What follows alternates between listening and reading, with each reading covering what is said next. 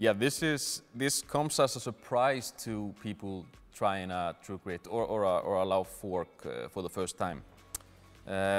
You notice it, let's say if you're on a gravel road, going up a hill, it's smoothing things out, all good. But then when you go into a descent and you go really fast, then you just notice the road becomes just like super smooth. It's just like the obstacles, they just vanish, sort of. And this has an explanation.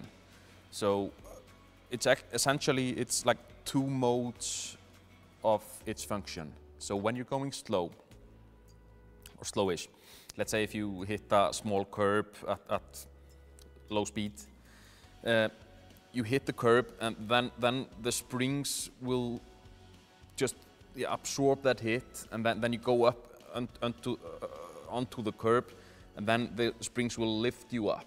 So you are gonna go up on the curb, so you're gonna experience that elevation from the curb, but it's gonna happen in a more smooth manner than what you would experience with a fully rigid fork. It's gonna happen over a longer period of time.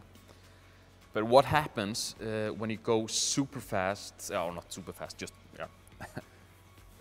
at decent speed, let's say it's approximately maybe 15 miles per hour or so, down a hill, and you're hitting this small stuff, like small stones that